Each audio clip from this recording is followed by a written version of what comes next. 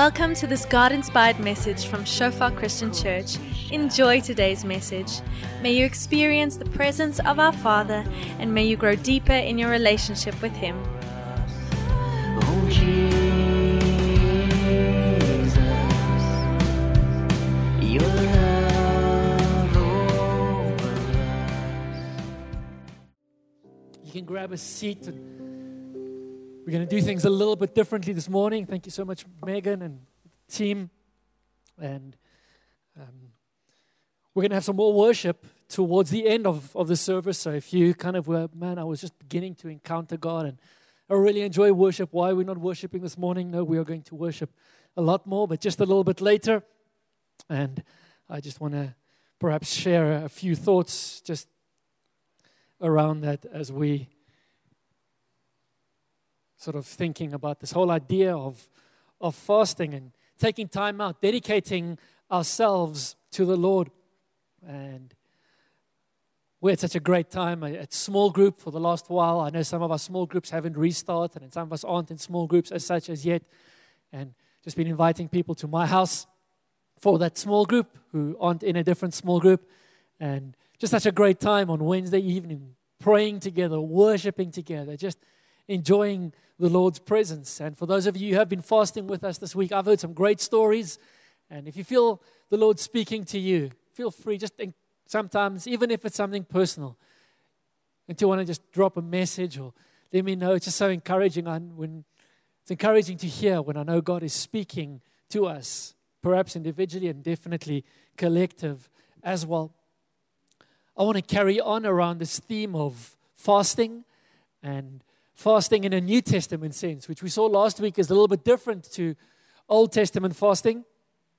And I think last week we started by saying, if we think of the normal Christian life, what is it that a Christian does? How a Christian behaves? Obviously, there isn't a specific template. There's a uniqueness in every one of us that God has placed upon us. But there are certain behaviors, certain practices that we probably would mention. We'd mention prayer is probably important for a Christian. And we'd mention that possibly worship, giving, thanksgiving. These are all disciplines and actions which form part of a Christian life. And if we're growing as a Christian, we're hopefully growing in these areas. If there is somebody that we have begun to walk alongside and we're helping them grow as a believer, perhaps they've recently decided to follow Jesus, these are some of the things that we're going to be teaching them. And I wonder how many of us, even last week as I asked this question, said fasting. Fasting is central to a Christian lifestyle. And we saw last week that it is meant to be. I had a quote that I think it might be up on the screen in just a moment from Epiphanius, who was a bishop in the 5th century. And I love this quote just because how it convicted me. He said, "Who does not know that the fast of the 4th and the 6th days of the week are observed by Christians throughout the world?" And when I read that, I said, I do not know. I did not know that for centuries we see the same practice in the Didache, which was written sort of in the 1st century, and here in the 5th century, someone is still saying everybody knows. The first day of the 3rd day of the week and the 5th day of the week, the 4th and the 6th days of the week, Christians fast those days. It is part and parcel of the Christian life. And so we spoke about that last week. We saw all the way through to the Reformers, at least for Calvin and for Luther.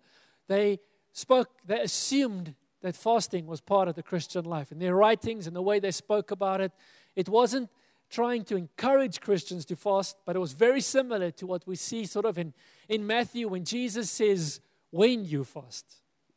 Jesus doesn't take time saying you should fast. And kind of encouraging believers to fast. He says, when you fast, these are the things you should be paying attention to.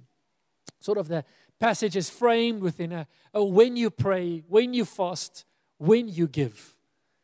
In other words, these are things which we should be doing as Christians. And last week, we just reset that standard that fasting is normative and should be normative to the Christian life. And then last week, we focused quite a bit on this passage here in Matthew 9, when the disciples of John the Baptist, they came to Jesus and they asked him, why don't your disciples fast like the Pharisees do? And Jesus replied, do wedding guests mourn while celebrating with the groom? Of course not. But someday the groom will be taken away from them, and then they will fast. Besides, who would patch old clothing with new cloth? For the new patch would shrink and rip away from the old cloth, leaving an even bigger tear than before. And no one puts new wine into old wineskins, for the old skins would burst from the pressure, spilling the wine and ruining the skins. New wine is stored in new wineskins, so that both are preserved.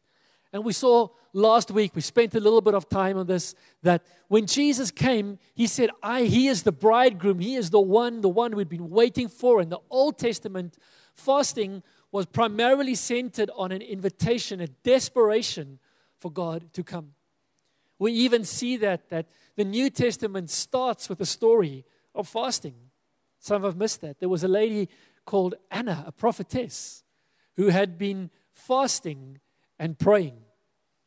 And then Jesus came in the midst. And the same, there was a guy, Simon, who had been fasting and praying. And we see that right at the start of the New Testament, there is this fasting as a desire for God to come, a hunger for God to come.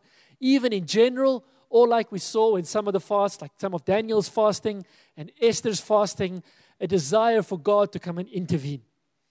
Jesus, we need you here in this moment. If you missed last or 2 weeks ago's message, it's on our podcast and our YouTube channel as well. You're welcome to download and have time, obviously, to re-share the whole message.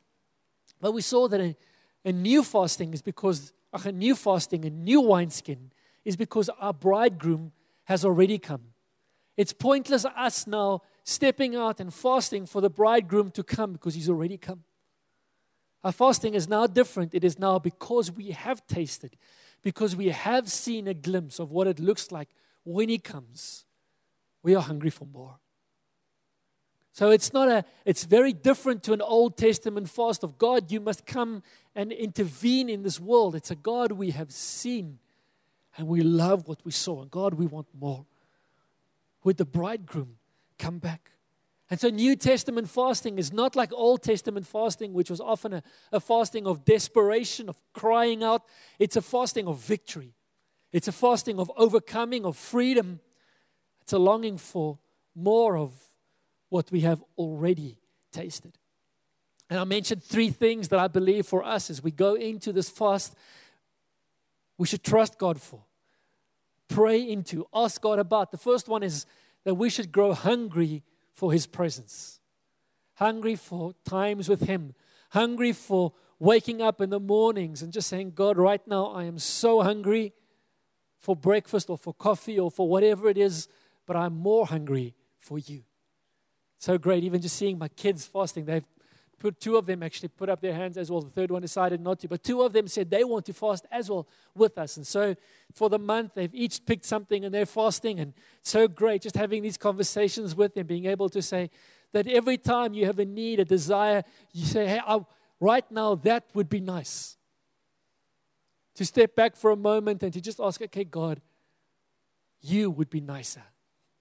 God, I want you. As much as I love that thing, there's nothing wrong with whatever it is. If you're fasting coffee or chocolate or meat or whatever it is that you have decided to fast for the month, there's nothing inherently wrong with any of those things.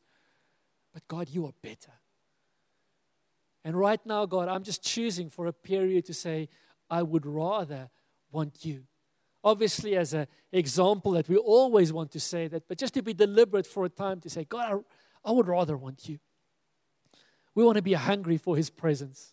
In one of the, sort of in the preparation, one of the things I read, which just so encouraged me about fasting, the author wrote that for us to fast, we don't need a crisis, just a longing. We saw Esther had a crisis and that led to a fasting. But what if we fasted just because we had a longing for God? God, I don't have a crisis in my life right now. It's not that I need to stop and God, you need to come right now and bring a breakthrough. God, I just have a longing for your presence. We said we want to be hungry for His leading, for His direction. We're going to look at one of those passages again in a little bit more detail this morning. We want to be directed for His purposes, whether individually in our families and the decisions we need to make in our careers, God, lead us, direct us. God, speak to us. God, we want to be led by you. God, we hungry for your leading. We don't just want to trust in our own understanding and go in our own ways. God, we want to be led by you. So we want to be hungry for his presence, hungry for his leading, and hungry for his power. Hungry to see God be God in our lives, in our midst, in our communities again. Hungry to see God healing and restoring. Hungry to see God touching and making whole, turning hearts back to him. And so that's all sort of just a little bit of a recap. I realize some of us weren't here 2 weeks ago. That's what we touched on, and we spoke a little bit about 2 weeks ago. I want to go a little bit further, building on that this morning, and return to that passage in Acts chapter 13. And we read in Acts 13, this is this church in Antioch, and we have this church taking time out, seeking God's face. There's a church which is clearly a thriving church. They have a hunger for God. They step out. They put time aside, and they say collectively, we are going to fast. You can just put an asterisk there. Jesus did say in one of the passages we read earlier that there is a reward to fasting.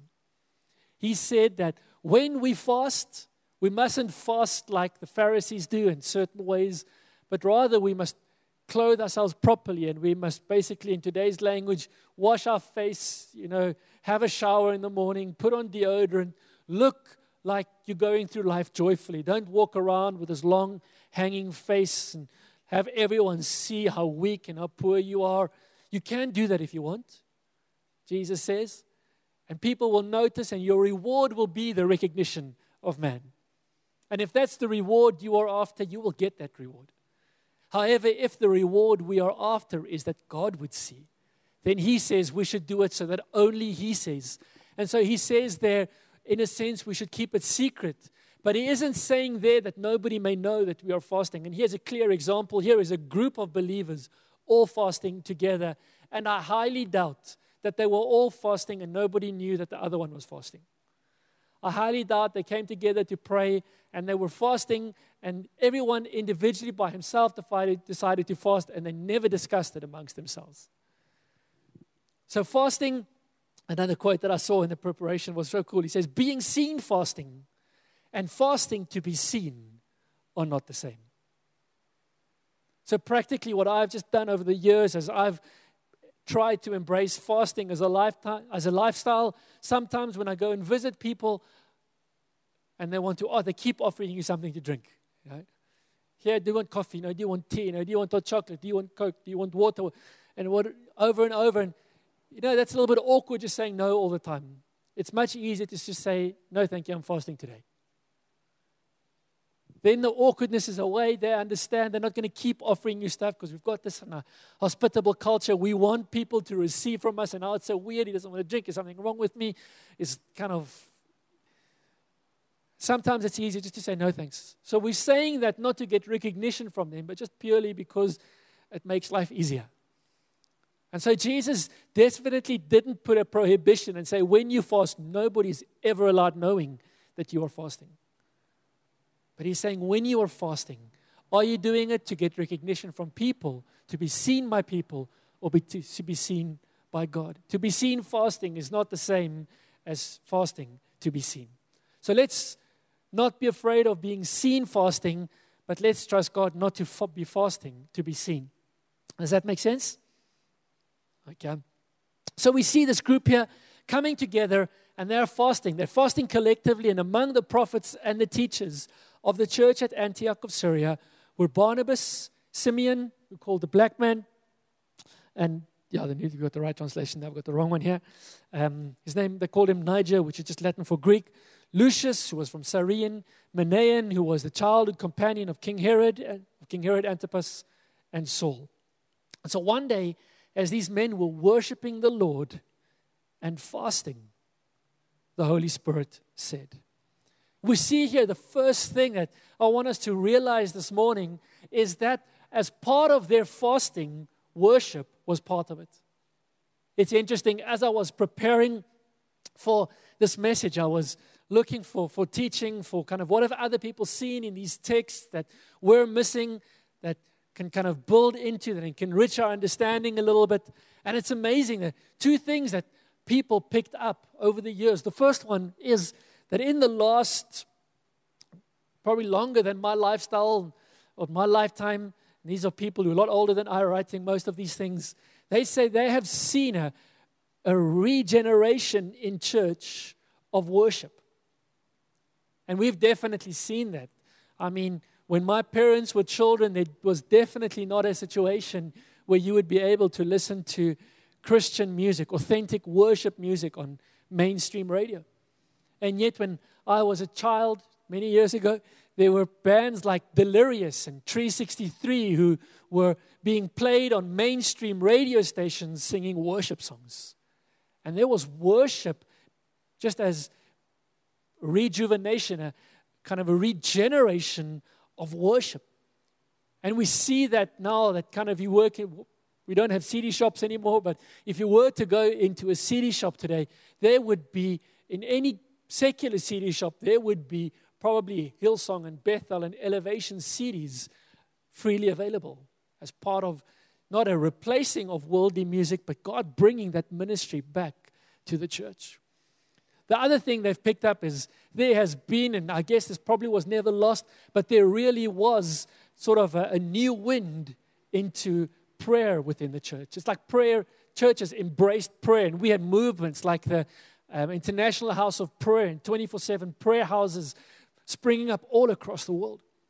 People saying, we want to pray. We believe in the power of prayer. And yet the one thing that doesn't seem to have restored amongst these three as yet is fasting.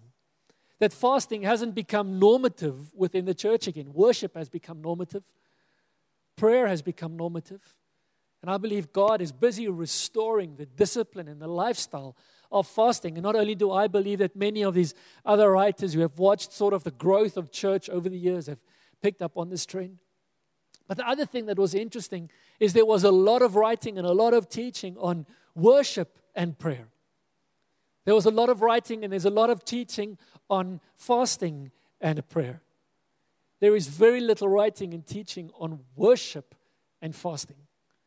And that interaction and that combination, it's so interesting for me that as these groups came here, as this group came together, as they were worshiping the Lord and fasting.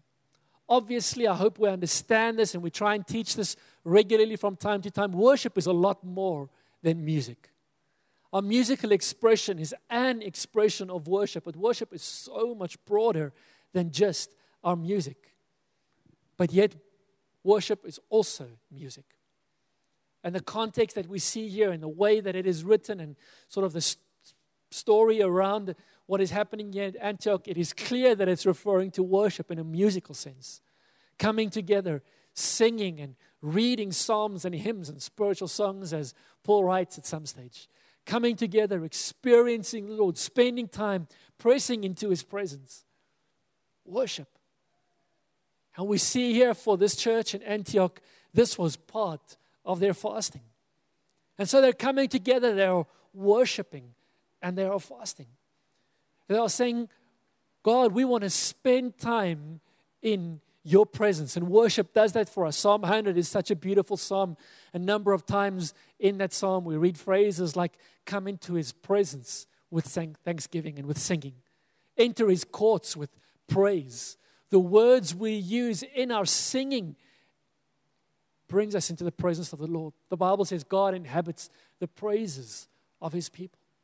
And so there's a place in our fasting, and we'll speak about prayer in just a moment, but there is a time and a place in our fasting where we worship deliberately.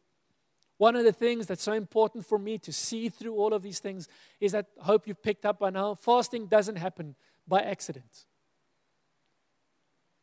Fasting doesn't just happen kind of, maybe starving does, but fasting doesn't. Last week we said the difference between starving and fasting is fasting means we're engaging deliberately with the Lord. Starving is we're just not eating. And in my younger years, before I found a wife a good thing, I would often just forget to eat. Go through a day easily and come home, have breakfast and just be working the whole day and come home the evening and realize I haven't eaten today yet, but then I found a wife and now I get food more regularly, and that is absolutely amazing. Bless the Lord for marriage.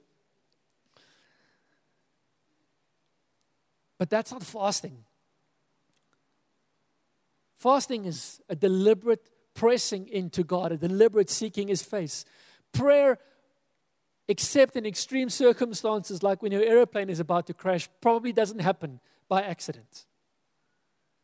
Very few of us just accidentally end up praying. It's a deliberate interaction with God. As is worship. Worship is a deliberate interaction with God. And that's why even in our services, we want to invite all of us. You know, you can walk in here, and I did this many times in my life as well. Walk into a church service and worship is going on and people are worshiping, but I'm not. Maybe I'm singing, but I'm not worshiping. I'm not deliberately engaging with the Lord. And so worship requires us a deliberate stepping towards God to say, God, I want to step into your presence. And in just a moment, we're going to spend time a little bit, especially for those of us who are fasting, but all of us, just to take a moment in worship and in fasting. Couple of things about this passage. Then we just finish reading, and then we'll speak a little bit more about worship. One day, as the men were worshiping the Lord and fasting, the Holy Spirit said, God speaks to us, and that's the point of worship and fasting. It is to allow us to sit at God's feet. Prayer, and we see this often flows out of our worship and our fasting. Because I believe biblical prayer, some of us might not quite agree with this, but not always, but a large part of biblical prayer, God speaks first, not us. So often we come into prayer and we set the agenda and we start speaking. Sometimes our prayer needs to be a little bit less, God, here is the agenda of what we need to pray about today, what we need to speak about today, and a little bit more of, God, what is your agenda about what we need to speak about today? And that's a hard thing to do because we don't always like His agenda. Just in this week, just for our National Apostolic team, we've been wrestling through some of the more uncomfortable sayings of Jesus. How do we bring those corporately and pastorally into our church family? What do we teach about that? And as I'm wrestling through this, I'm thinking kind of probably in the next few months, we're going to probably do a series on Jesus. I call them His Aina sayings. Those words that He speaks that I don't like hearing. It's not nice hearing Jesus say those things. Jesus, if it was up to me, I would have us approach the situation different. And then to realize it's not up to me. That Jesus said some things which, if you want to take them this way, can be very offensive. And then what do? Do I surrender to Him? Do I allow Him to set the agenda? When Jesus begins to speak into my life, it's not always comfortable. I think it's Tim Keller who says that if your God never disagrees with you, you are only worshiping an idealized version of yourself. If your God never disagrees with you, if you're never sitting in a prayer time and God speaks to you and you don't like what God is saying, or God corrects you, or God says that thing in your life, we need to change that. If those moments don't happen, you're probably only worshiping an idealized version of yourself. So they're praying, they're taking time in worship to draw near to God. As they draw near to God, God speaks to them. The Holy Spirit said, appoint Barnabas and Saul for the special work to which I have called them. And so after more fasting and prayer, they're continuing to fast. They're praying now. Now their response, their worship was, God, speak to us. The response is, okay, God, now we speak to you. After more fasting and prayer, they lay hands. God, we want to make sure we're hearing you right. God, this is what we think you are saying. Is this what you are saying? God, if this is what you're saying, what does this look like? God, are we getting the whole picture? One of the mistakes we too often make as Christians is we hear the first sentence of what God has said. We think we've heard the whole message and we run with that. Instead of stopping and allowing God to expand. God, are we actually hearing you right? God, this is what we hear you are saying. Is this what you are saying? No, Philip, that's not all what I'm saying. Okay, God, help me to help you, to hear you better. Pray more. Wrestle with God. After more fasting and prayer, the men laid their hands on them. A little bit like we did with Deirdre this morning. Laid hands on them and sent them on their way.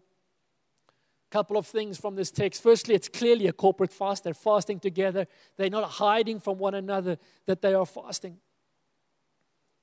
Second, I've mentioned this is they start with worship. Worship as we are fasting is important. Perhaps even we should say that we must worship first. Before we rush into the presence of God, I don't think this always applies. I don't think this is sort of a ritualistic formula. There are times when we just speak to God. There are times when we wake up in the middle of the night and we just pray and prayer flows out, or when we're driving in our car. But there is also an understanding that when we come into God's presence, we come with reverence. And worship helps with that.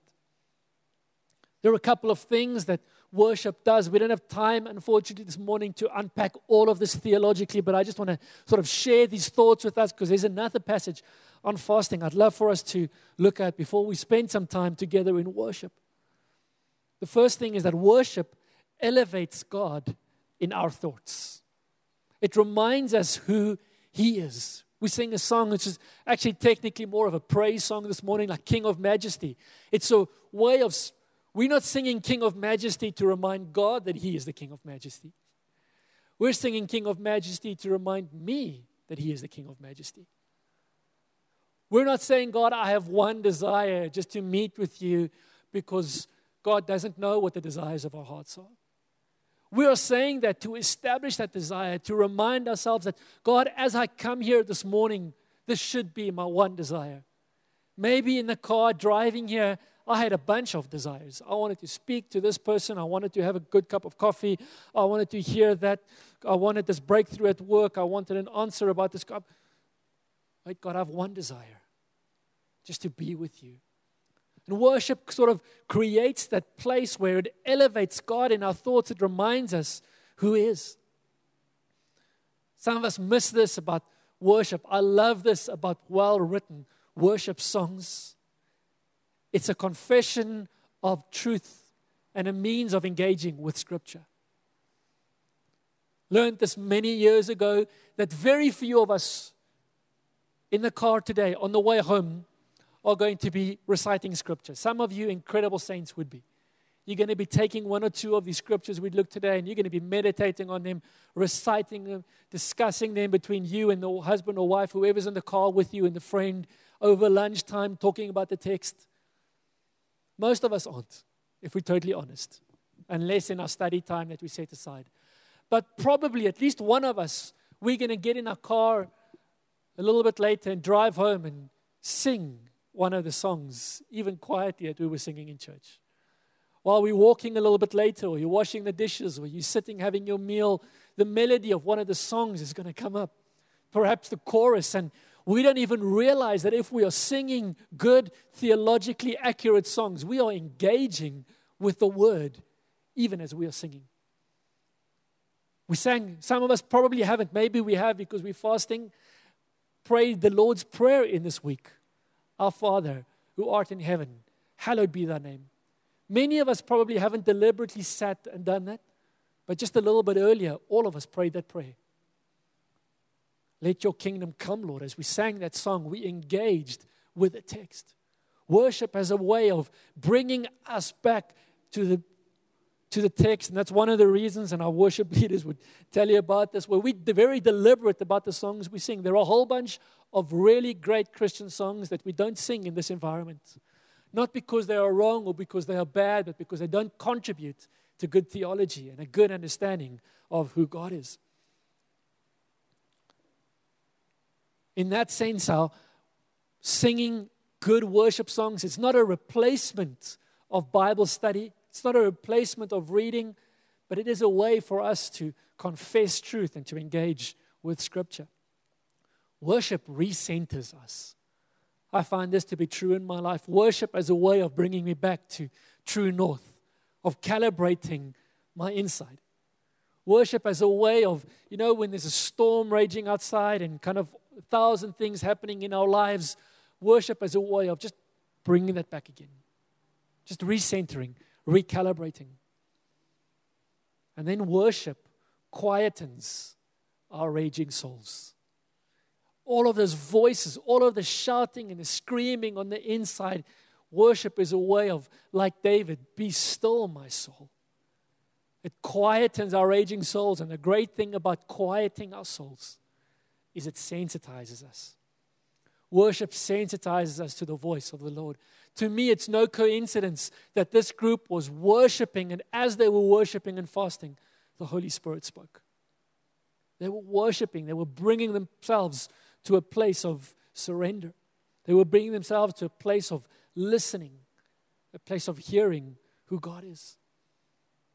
So tomorrow evening, we're going to do this in just a moment. Tomorrow evening, it's the first Monday of the month. Just as part of our culture, what we try and do is on the first Monday of every month, come together to worship and to pray. And some people wonder why we do it in that format.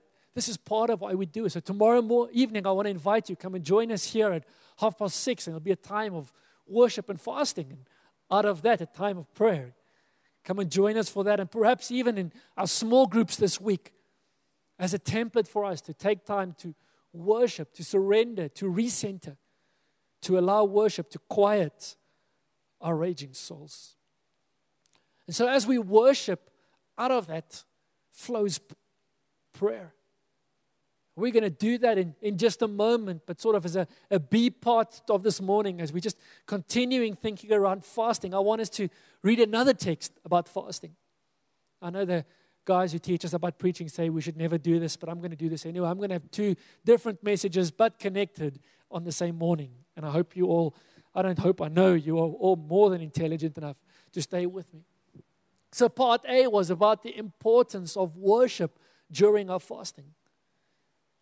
That worship, drawing near to God, listening to God, singing unto Him, prepares us to hear Him. And part of our fasting, we should embrace worship.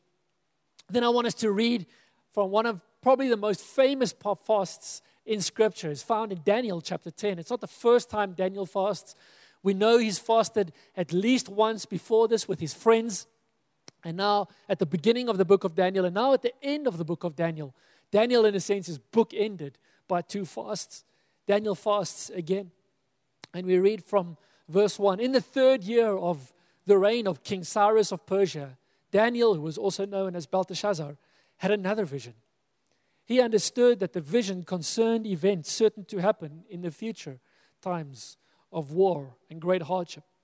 When this vision came to me, I, Daniel, had been in mourning for 3 whole weeks. All that time I had fasted.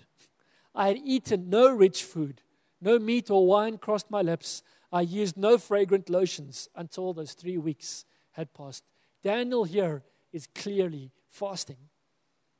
It's interesting for me that during his fasting, his spirit man is awakened. This vision doesn't come at some random time. This vision comes at the end of a prolonged period of fasting. Some of us, as we go through our day-to-day lives, we forget that we are spirit beings living in a natural world. That there is a spiritual dimension all around us that we don't always see or we're not always aware of. And fasting, I mentioned a couple of weeks ago as well, fasting helps us, it reminds us that there is a spiritual. But not only does it remind that fasting awakens our spirits. On the 23rd of April, as I was standing on the bank of the great Tigris River, I looked up and I saw a man dressed in linen clothing with a belt of pure gold around his waist. His body looked like a precious gem. His face flashed like lightning and his eyes flamed like torches. His arms and feet shone like polished bronze and his voice roared like a vast multitude of people. Here we see Daniel seeing in the Spirit. He sees a vision. We're going to read in the next verse, but I just want to highlight this now. The people around him, they don't see this vision. They're not fasting. Their spirits aren't awakened. It's amazing to me that when Jesus starts his ministry, what is the very first thing he does? The Holy Spirit leads him into a desert to fast for 40 days. He goes and he fasts for 40 days, and in that process, he ends with 3 passages from Deuteronomy, and there's just a beautiful teaching caught up in all of that, great parallels between the manna that was given and Jesus' answers were all in the context of the manna that was given to the people of Israel as they were in this desert for 40 years. Jesus fasted in the desert for 40 days. And all of his answers were based on what the people of Israel had learned during their 40-year fast. And they cried out to God and they said, God, we need food. God, what are we going to eat? And God every day gave them food. And at the end, he said, I did this to teach you that you are not only going to live by bread alone, but by every word that proceeds from my mouth. And that's one of the answers that Jesus gives at the end of his time of fasting. Jesus awakens his spirit during his time of fasting. Fasting leads us to surrender. Only I, Daniel, saw this vision. The men with me saw nothing. They were suddenly terrified and they ran away to hide. They realized something was happening, but they didn't have a clue what. And so they ran away to hide.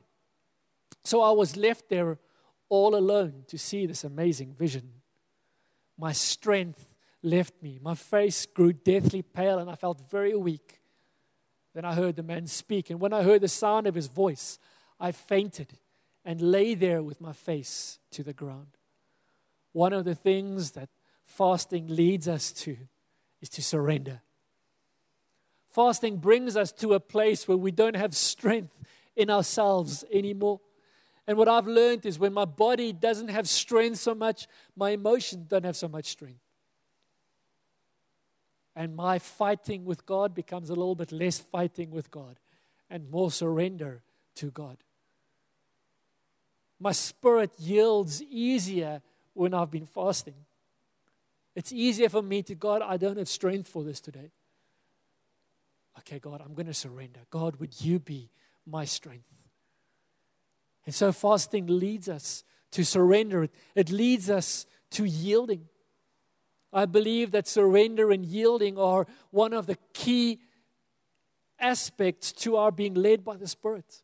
It is impossible for us to be led by the Spirit if we haven't come to a place of surrender. I think this is one of the reasons why Jesus fasted for 40 days. He had to come to a place in his natural person, because let's remember, yes, he was perfectly the Son of God, but he was also perfectly the Son of Man. He needed to come to a place where he was surrendered in his humanness, so that right at the end of his life, he can pray and he can say, nevertheless, not my will, but your will be done. And I've realized in my life of fasting brings me to that place of surrender a little bit easier. When I'm not fasting, it's easy to fight with God. When we towards the end of a time of fasting, it's easier just to surrender. Okay, God, you have said. God, I will follow you. God, I will embrace you. Fasting leads us to yielding, to surrender. As an aside, that's a little bit of what worship is as well. Don't know when last you watched the war movie, but one of the postures you often see in a war movie is people raising their hands like this when someone's pointing a gun at them. Why do we raise our hands? We don't raise our hands to draw attention in that context. We raise our hands to say, I'm unarmed. I'm giving up. I've got nothing left. And as we raise our hands in worship, that's a little bit of what we're saying. God, I surrender. God, I'm giving over. God, I'm letting go of all of these things, the weapons. I'm putting them all down. And I'm saying, God, your way. Whatever you say to me now, that's what I'm going to do. You're the one, and this Jesus is not the one pointing a gun in my face, so don't misunderstand that. But in a war movie context, you're the one pointing the gun at me, so you get to make the instructions. We surrender to God. God, you are the King of Majesty, so you're the one making instructions. Just then, continuing in Daniel, just then a hand touched me and lifted me, still trembling, to my hands and knees. The man said to me, Daniel, you are very precious to God. So listen carefully to what I have to say to you. Stand up, for I've been sent to you. When he said this to me, I stood up, still trembling. Fasting brings comfort and encouragement.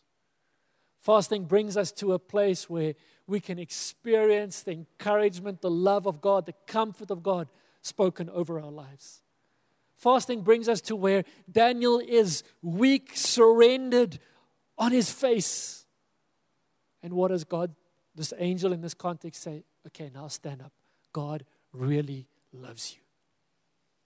God really loves you. God isn't angry with you. You don't have to run away. We see the same with John on the Isle of Patmos. He sees this angel and he falls to his knees, his face as if dead, and the angel picks him up and says, no, stand up. Behold, there is a one who has overcome and who conquers, and he encourages him around. And Jesus picks him up at some stage as well. And he says, I am the Alpha and the Omega, the beginning and the end. I have the keys of life and of death. Fasting brings us to this place of surrender and then allows us to experience God's comfort. Something else that fasting does in that time of comfort sometimes is it exposes our hearts. Fasting, when I'm fasting, at the end of my fasting, I get really irritated.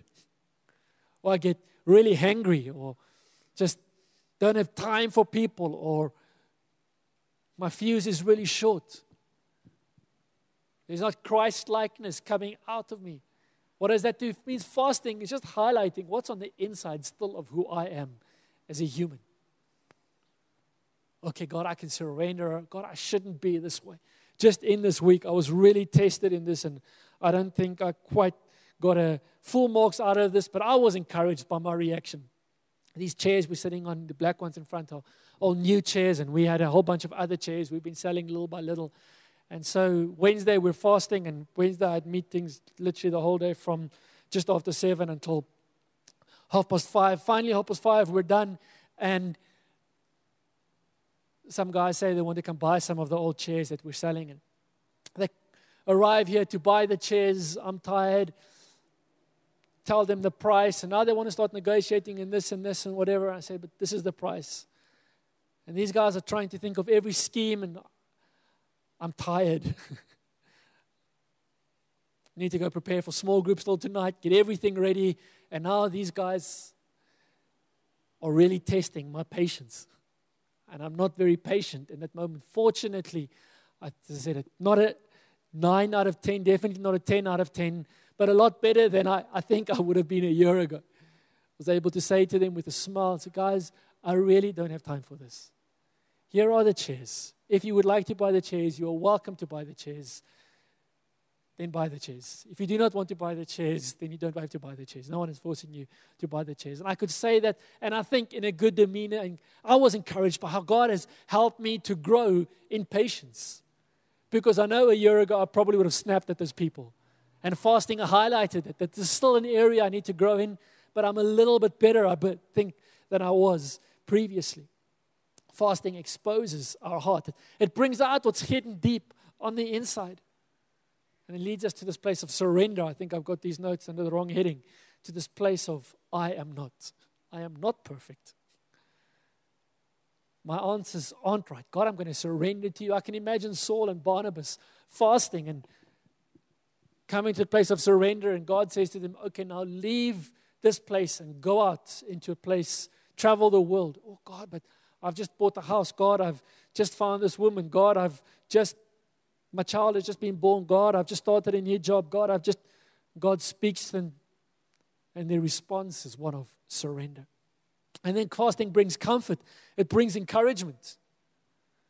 I love this in verse 12. Then this angel says to Daniel, don't be afraid, Daniel. Since the first day you began to pray for understanding and to humble yourself before God, your request has been heard in heaven. I have come in answer to your prayer. Fasting is an expression of humility. Fasting, as I said earlier, it doesn't happen by accident. Fasting isn't something that we just stumble upon. Fasting is a deliberate decision to say, God, I want to be humble before you. God, I want to humble myself. God, I want to lift you up. I want to exalt you a little bit, I guess, like John the Baptist says, God, more of you, less of me. I must decrease. God, you must increase. And fasting is, in a sense, and embracing of being humble. Fasting doesn't suddenly make us humble, but fasting is one way of saying, God, I embrace humility. God, I choose to say that you are more worthy. God, not my will, but your will be done. Daniel, since the first day, you began to pray for understanding and to humble yourself. Fasting is one way in which we can humble ourselves before the Lord. And then the last point for us this morning, we're going to have communion together, and then we're going to worship together. Fasting not only awakens our spirit, fasting is a way in which we engage with the Spirit. Watch this crazy sequence of events. So Daniel begins to pray. Daniel begins to fast. As Daniel begins to fast, he sets off a sequence of events in the heavenly realms that he would not have a clue about if this angel didn't speak to him. I believe something similar to this happens when we pray and when we fast, except just we don't know about it, so we don't know it is happening. But watch this. It's the very next verse. So, I've come in answer to your prayer, and then he carries on. But for 21 days, the spirit prince of the kingdom of Persia blocked my way. So what's happening here is this angel wants to come and answer Daniel's prayer. As he steps out, as Daniel begins to pray, the spirit prince comes to begin to answer his prayer. But there's a prince of Persia who opposes him, who somehow in the heavenly realm says, wait, you can't get past here to go and speak to Daniel to bring him the answers. All of this is kicked off by Daniel's fasting. This kingdom prince of Persia blocks my way. Then Michael, one of the archangels, came to help me. So there's some help, some warfare, we don't quite know exactly what form this help takes, but this archangel is sent to come and help this angel get past the prince of Persia to bring to pass his purpose that needs to happen, that started with Daniel's prayer and with Daniel's fasting. And I left him there with the spirit prince of the kingdom of Persia. So this this tag team, This angel says to Michael, Michael, you take care of this angel, with this prince of Persia. I'm going to carry on my route. A couple of verses later, in verse 20, this angel again replies, do you know why I have come? Soon I must return to fight against the spirit prince of the kingdom of Persia. So he has to go back that way, and that prince is still there, so Michael hasn't killed him yet. And we don't know how these things work. My point is simply that in our fasting, we engage with a dimension that we don't normally consider. After the spirit prince, that the kingdom of Greece will come. So not only am I going to fight against the prince of Persia, then I have to go and fight against the prince of Greece. Meanwhile, I'll tell you what's written in this book of truth.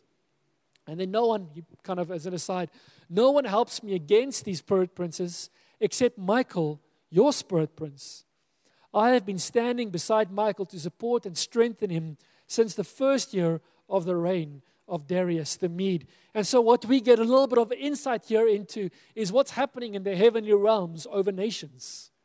We see here that Michael is the spirit prince over what seems to be the people of Israel. We see that there is a prince of Greece and his prince of Persia, and there's this war going on, and there's all of this stuff going on over nations, and somehow David fasting sets off a sequence of events in those realms.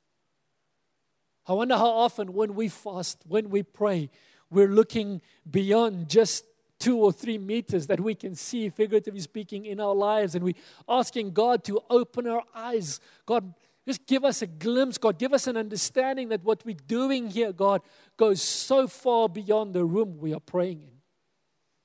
God, that somehow our worship affects the spirit realms. For some of us, it's an awareness just again that God, there is a spirit realm. God, that there are kings and kingdoms. God, there are entire nations, Lord God, who in a sense, in the spirit, are at war with one another. Ideologies that are clashing. The Bible speaks about this at length in Corinthians as well. Powers and principalities and kingdoms of darkness. warring against one another. And so when we're upset about a decision that a leader has made over our nation, I wonder how many times we just get angry with the leader who's made that decision, or how often are we willing to step back and to say, whoa, God, is there a war in the spirit here? Are there kingdoms and princes, as we see here, fighting against one another? Lord, is there something happening in the spirit which is simply manifesting through this person? Because doesn't Jesus say our battle is not against flesh and blood, but against powers and principalities? Again, the kingdom of darkness that rule over nations in different places. And says, are we willing to engage with them? And fasting helps us in some sense to engage in that dynamic. I don't think fasting is the only way, but it does seem when Daniel started to fast, something shifted in the spirit. And so I want to encourage us in our fasting. Let's up our expectation to meet with God. Let's say, God, we're going to start in our fasting. We're going to take time to worship, to quiet our souls and our spirits, to hear, to recenter ourselves so that we can listen to you. And God, as we do that, God, would you open our eyes to the Spirit?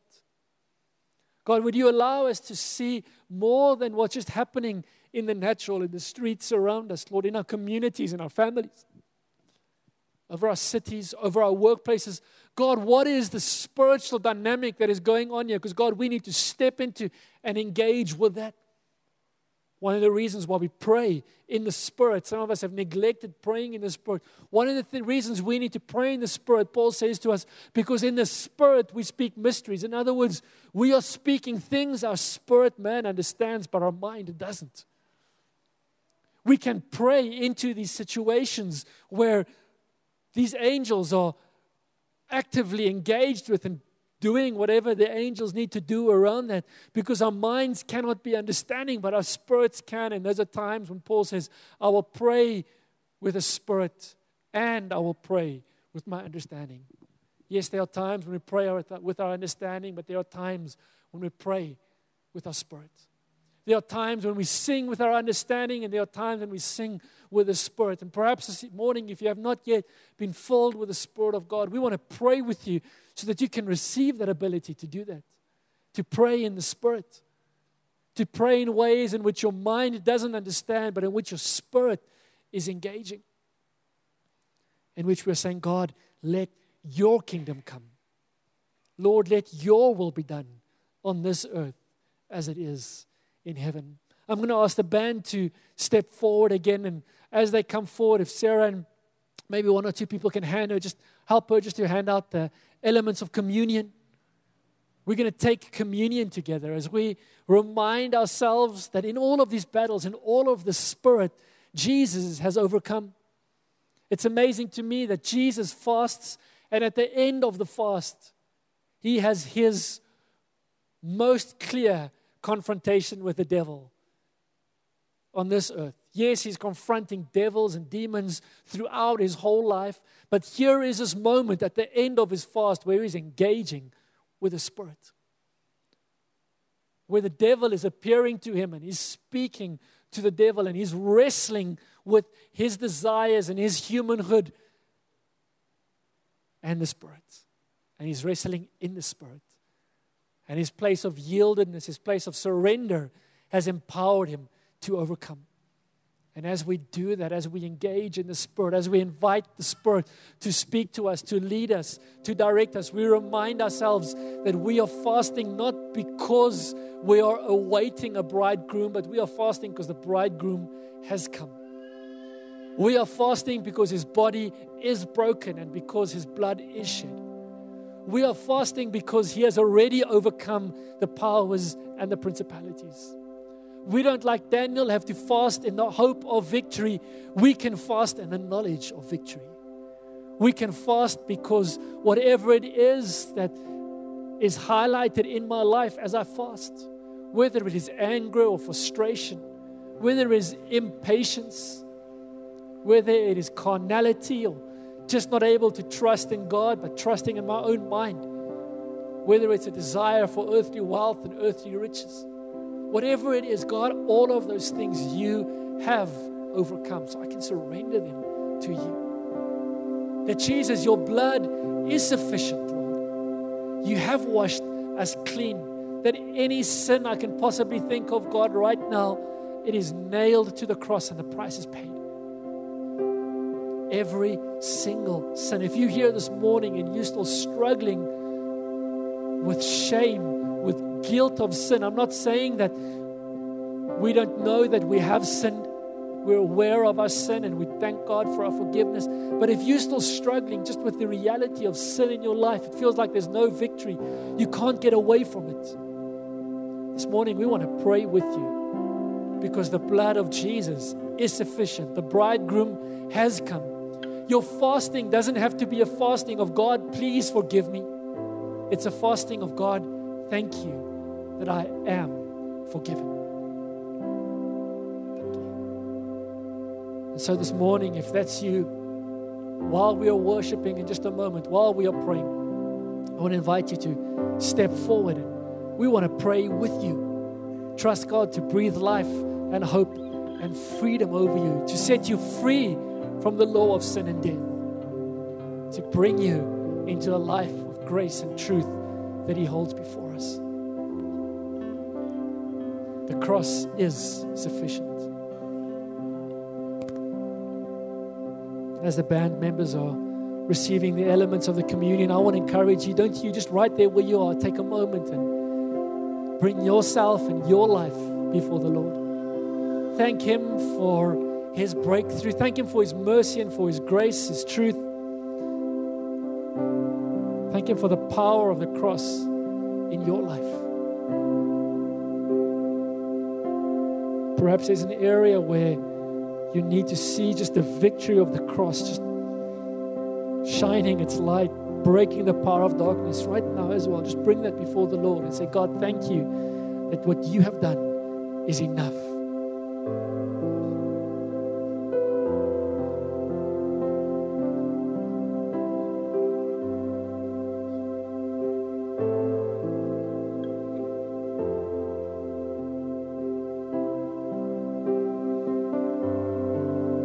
Jesus, thank you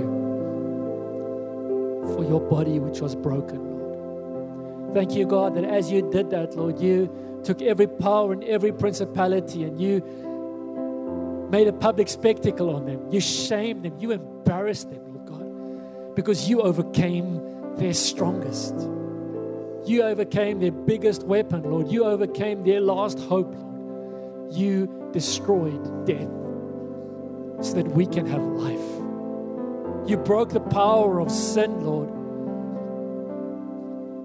You cut off its chains and its shackles. And so right now, Jesus, we want to thank you that your body was broken so that we can have victory. Thank you, Jesus, that as the bridegroom, you have come and we could see a glimpse of who you are. Let's eat together.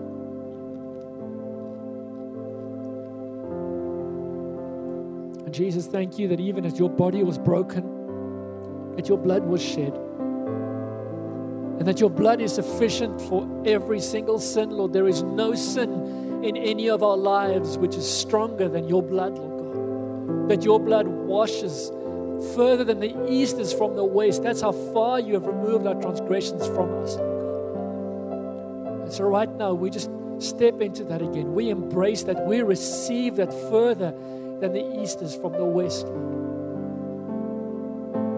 We receive forgiveness just anew. We receive breakthrough. We receive overcoming grace to walk in that which you have called us to walk, Lord. Let's drink together.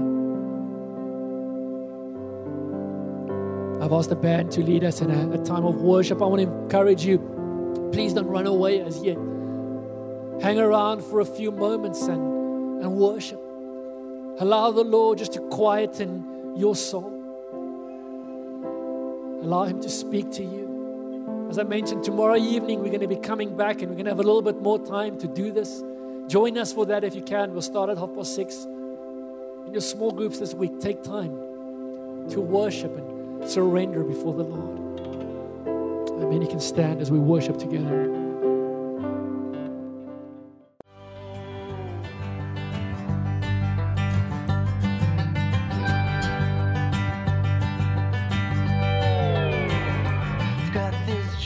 Thanks for listening to this message from Shofar Christian Church. We believe that you enjoyed your time with us, establishing God's kingdom and His glory in your life. For more info, call us on 012-362-1363. Email us pretoria@shofaronline.org. Browse our website www.shofaronline.org or like us on facebook.com/Shofar Pretoria.